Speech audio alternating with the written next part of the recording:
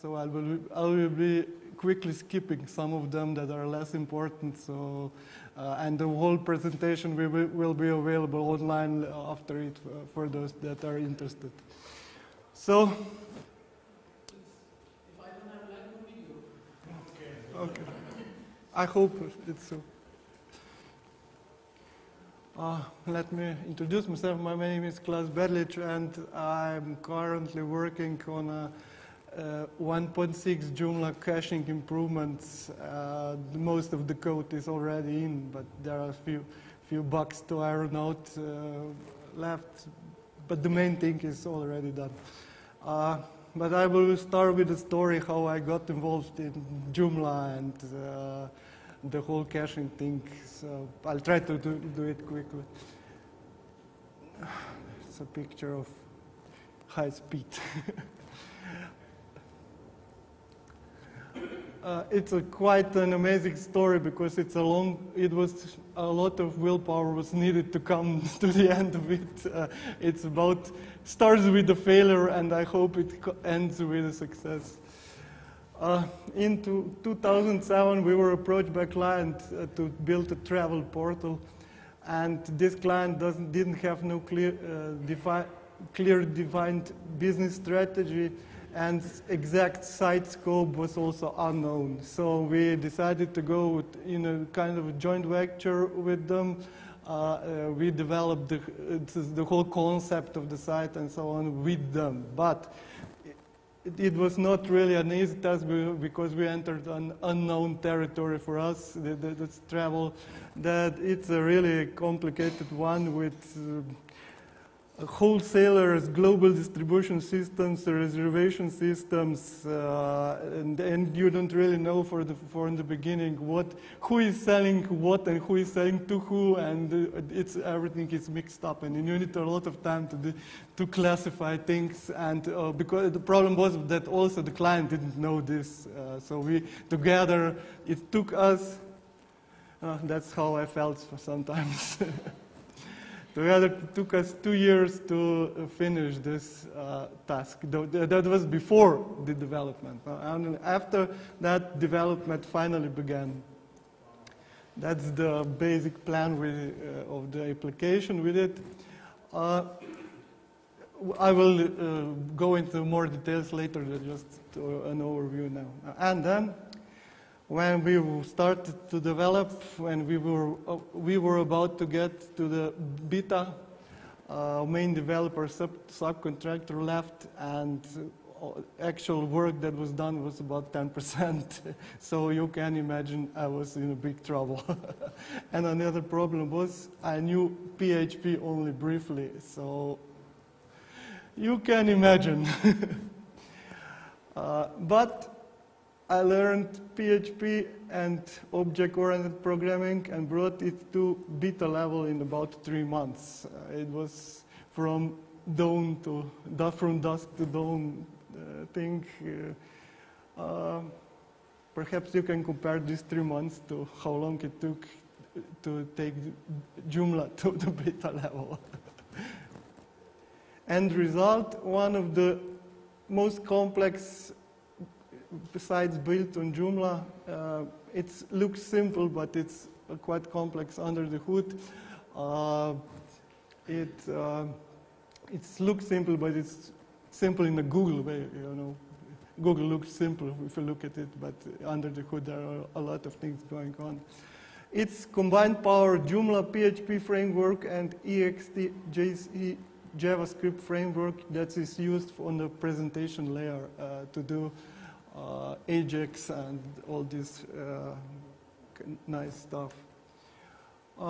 This is the basic chart. Results from own database are merged with results from multiple different on-demand XML data sources. But there was another problem. Initially, it took an average 45 to 65 seconds to display a result. That is totally unacceptable. So site badly needed a speed boost. Speed? No, not this kind of speed. That's more likely. So we found an answer in heavy use of caching. I will return to this case later because now I will do something more about the theory of Joomla cache.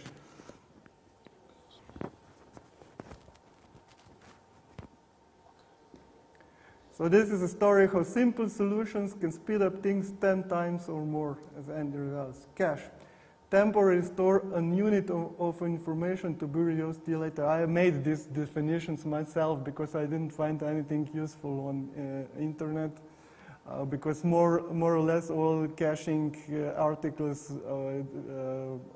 are focused on the processor caching or hardware caching. Not so much. There is not so much literature available about web application cachings. With web caching, we have multiple layers of caching. Network cachings with content delivery network, server cachings like proxy servers, daemons and interpreters caching. That's Apache mod cache or PHP opcode caching, MySQL query cache. And then you have this one we will talk about today. This is web application level of caching, that's Joomla cache. And there is another one that's customer side of the cache, that's browser caching. And it's used by Joomla page cache plugin to cache the whole pages that are served by Joomla. Web application caching is basically creating temporary static copies of otherwise dynamic pages. So you get temporary freezes the state of the thing and then refreshes it after manually or after some predefined unit of time. This is the situation of typical website. We have a limited number of contents that are displayed over and over again to multiple users. And if 1,000 users come to the site, we don't have no cache. Everything has to be generated for each of them. But with cache, we store some or all of the information and serve it to the next user that requests the same page or particular piece of information. So there is not only view cache that caches the whole view, but there are also smaller cache units. This is Joomla caching topology. This chart shows the middle one is a little bit hard to see because it's a light blue.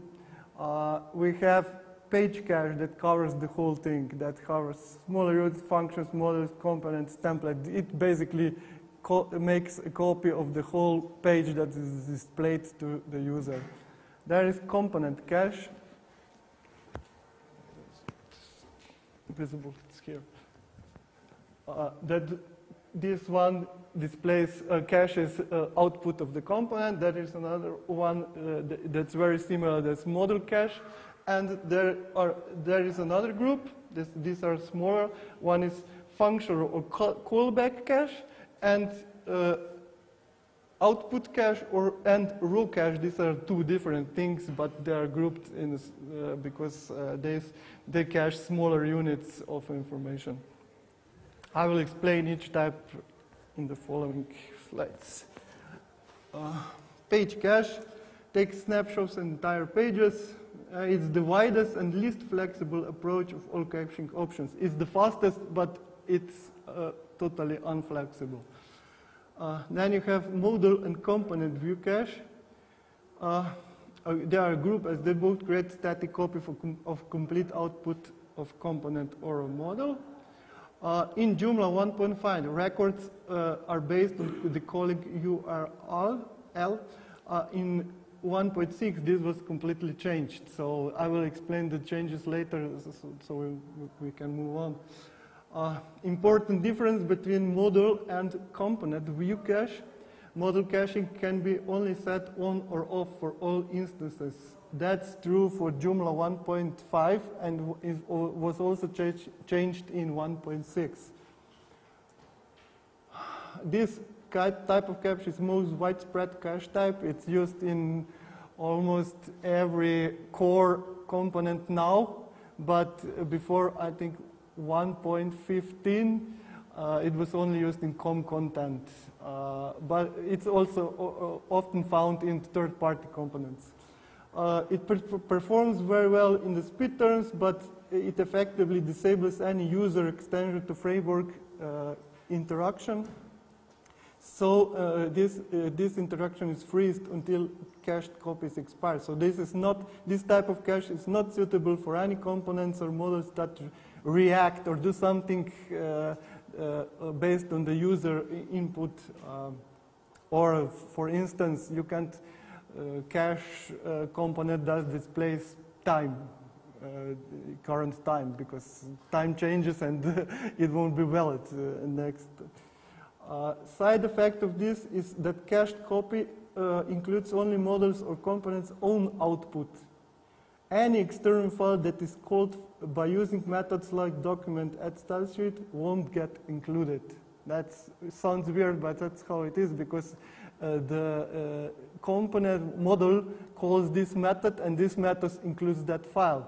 And because the model's output is cached, this call is not done at that point. This is something that was also changed in 1.6 because there are some workarounds available for this, and they are now in 1.6 available for all kinds of cache, not just, previously they were available only for view cache or page cache. There's one catch-22 connected to this, because if you add multiple workarounds, you lose time, and to get everything working, you would have to put more workarounds around the things, and time it would perform worse. So basic meaning of the cache that's speeding up things would lose it. These two types, this and the next one, are most recommendable types of cache to use. This function callback cache. This is the first of flexible caching times that enable us to differentiate between various parts of the extension, not the whole output, but you cache only parts of it. This particular one caches output of function calls. Records are based on the arguments passed to the function. Automatically, it's calculated. So it's not something like your URL or something, but you pass to the function an argument, and it's calculated for those arguments. It's very easy to use, but I don't know why not many developers use it. I know it's K2 uses it, as we discussed it, but I've looked in a few components and really didn't find no use of it in a lot of them. I'm sorry for my language. My English is not my mother tongue. There is output cache. This caches output of some part of the script. Records are based on the ID manually passed to it. It's basically output buffering with caching.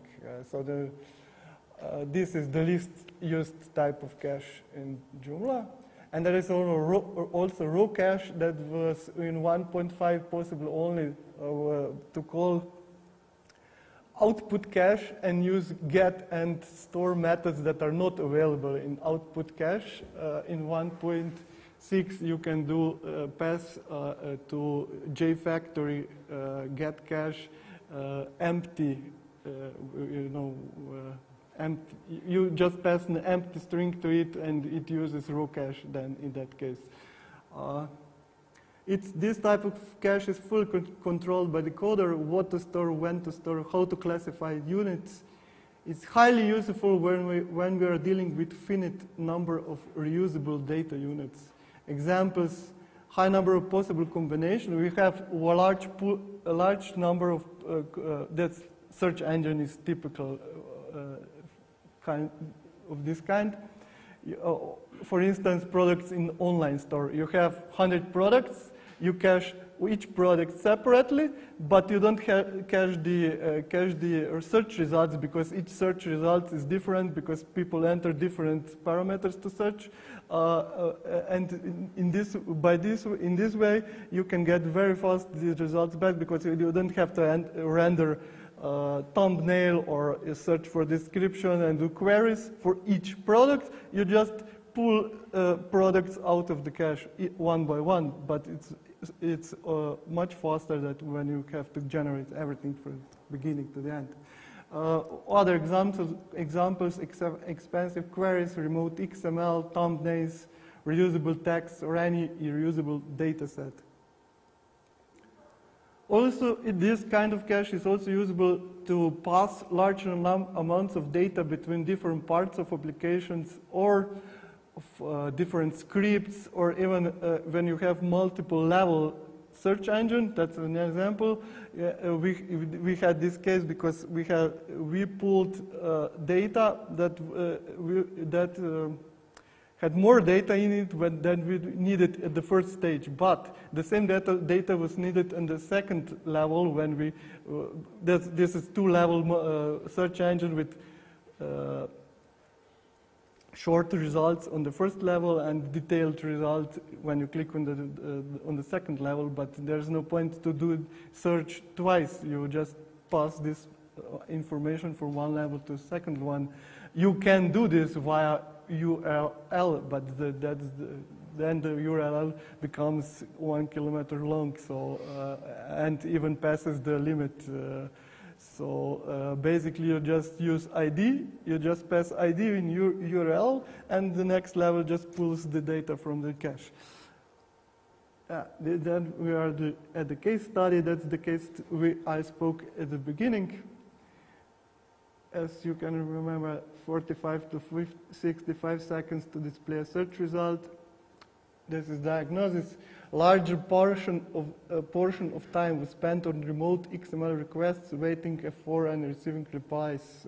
Remote XML is a really slow thing, and it is really slower even in this case because by sending a request, you're actually firing a search on the other side, and you have to wait that they produce a result and you get the XML back. Other two performance hogs were resizing images and internal database queries.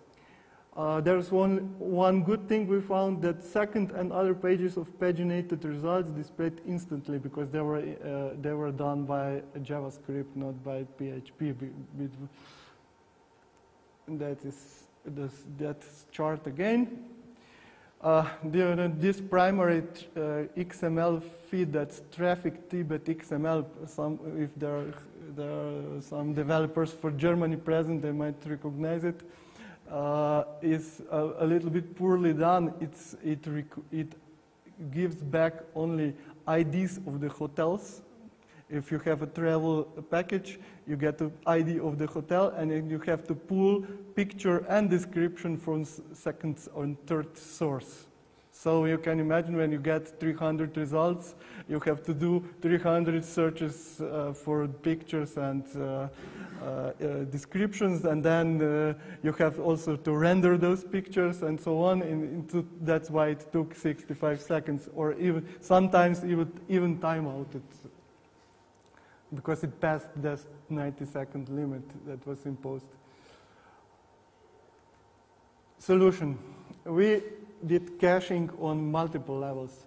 Cache pages that were fully rendered because we chose to render images and descriptions only for the view pages that were actually viewed. That is, if you have 300 results and you have pages of 10 results, and the user only views first or second one, it doesn't render all results from the beginning, but it pulls the first source, that is that traffic XML, and then renders pictures and descriptions only when they are actually viewed by 10. The second one was cache XML queries. That's because that way we also can pass data from short results to detailed pages. And there is long-term caching that has lifetime something like 6 months of images and descriptions, because this part really brought improvement in performance. It's logical, but until you think about it, if you do this for the first time, you have to think about it and find it out. also we did add more indexes to MySQL tables and query and render images and description per page. That's something I mentioned before. Result, site now runs 10 times faster. Average first page loads on 5 to 6 seconds. That's first page of the results, because that one includes also query to the primary source, and sub-pages, that's paginated pages, load in 0.5 or to 1 second. Those timings also further drop dramatically, 50% or more on peak hours. That sounds illogical, but it's how it works. The bigger number of users on the site, the faster it goes. Of course, it's limited by the hosting capabilities and Apache and so on, but in some degree it works that way, because every user just creates a small amount of cache. When you come to the site somewhere in the middle of the night, when there are not a lot of users on the site, every user creates a new cache, and that's why it's slow. Some layers of cache work that way. Some layers of cache, images or descriptions, are stored for a longer time, so it doesn't get so bad as it was at the beginning. And the final part, Joomla 1.6 cache changes. A very long story made short, it finally works, I hope. With this amount of changes, I'm sure there will be some bugs found, but I hope I made a little less messy thing than it was before, because half of the things were missing or didn't work. Framework level, almost everything was redone. Cache library has been completely refactored. Most important framework changes. That's not a change, that's just a rename, but it's an important one because it reflects the role of the handlers. Cache handlers are now known as cache controllers, because you have two levels of cache library. That's one is controllers, and second one is lower level that does the actual storage and get and store operations. There is also a JCache controller parent class that, among other things, it controls row, get, and store calls. There is no JCache controller row, but the parent does this when needed. There are new cache-lite and WinCache storage handlers. This WinCache is the famous contribution from Microsoft, but it was after the contribution was done, it was 70% of the code was rewritten because it had the same problems like the other drivers in 1.5. This is missing garbage collector, clean methods, and so on. File cache handler was heavily optimized. All other handlers should be fixed and missing functions added, code cleaned and tested, and should be now working properly. That if everybody interested, I'm asking you to test this, perhaps even on a live installations. Another thing, semaphore locking was added for reliability and improved performance, because now, before you had only low level of locking, that's file locking or memcache performed locking. This one gives speed boosts in cases where two simultaneous request a cache file that is already generated by one of those two simultaneous requests. So in previous cases, you would get two generators, two users would generate the same thing. Now, the first one locks it, and the second one knows it has to wait that the first one generates it and then reads it. Change component view caching, and also model cache was completely conceptualized. View caching components was changed because it had to be unsafe cache ID creation method that was created for the whole URL had to be replaced with a safer method, because this one, the whole URL, opens the door for DOS attacks. You just add and random is random, and you fill someone's cache storage. Very easy to do. Especially if someone is using memory-based storage, that happens even faster in that case. CMS framework level changes. Caching implemented in all components and models. That's something that was really not done in 1.5.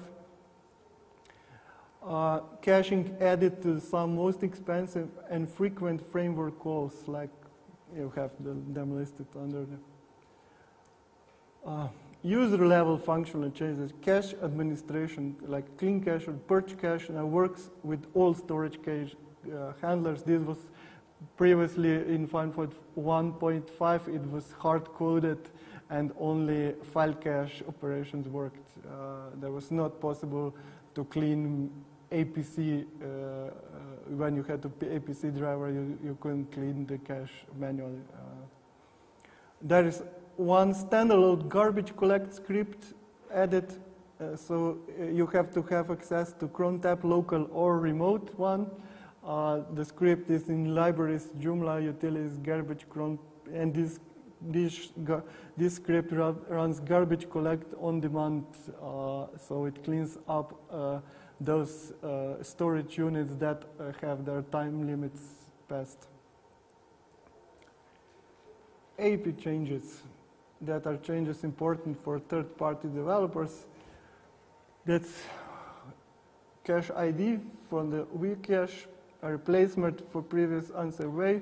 That's how you do it. That's content controller case. You just list parameters that are important for your component with their types, so that somebody can't do nasty things. So you just, and you pass it to the parent display method. Really simple change, but it's effective. And this is model cache. This one was completely redone. You had, before there was only one mode of operation, now there are 5. 3 of them are to be set from model XML file, while 2 are meant to be used from within the model. That was previously possible only in components via controllers. Now it's also possible to do it in the model from the main model PHP file. It defaults backwards to backward compatible old static mode. That requires no changes to a model. So it's everything is.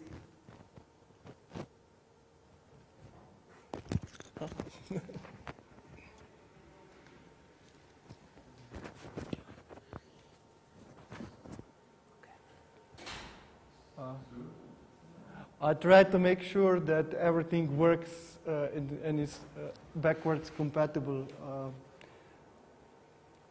Modes to be set in XML. That's static. That's really static. That's one file for all pages with the same model parameters. So you don't. Old static was a little bit different.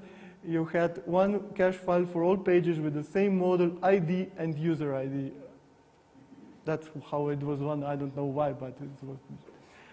And there is a third mode, item ID mode, that is really useful. Most useful one, for instance, for main menu or models are more or less based on the item IDs. They change on the item IDs, or they stay on the same on the old pages. So this item ID mode is most useful.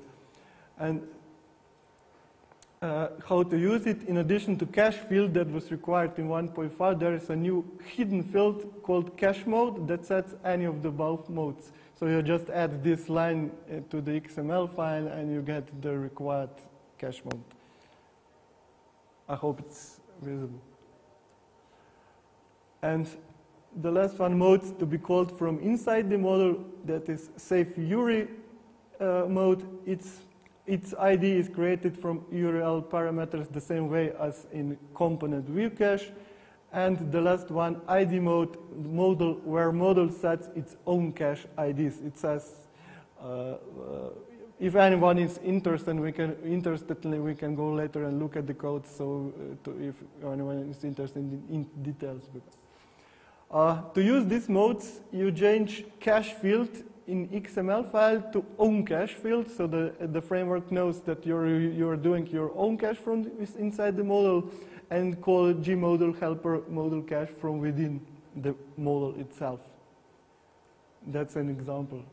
When you replaced, for example, mode related items helper, get list method with cached methods. That's really this mode is really a wrapper to the function cache, but to save some code, I made this wrapper.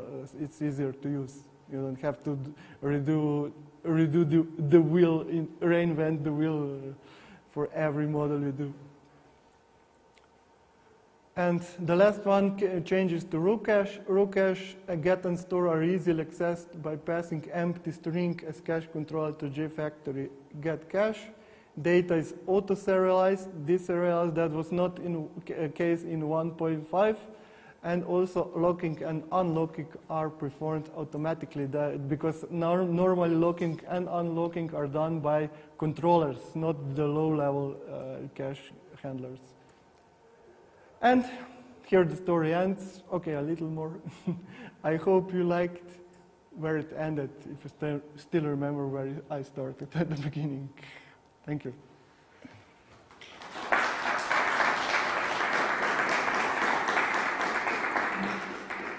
And now if somebody has any questions.